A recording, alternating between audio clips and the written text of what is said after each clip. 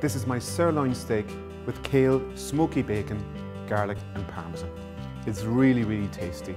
First of all, about the meat. This is the best of Irish beef, and what I like to do is just cook it for 4 to 5 minutes on either side in a frying pan or in a char grill.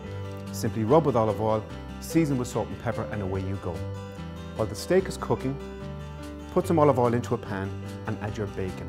Render down the bacon for a couple of minutes and add some garlic.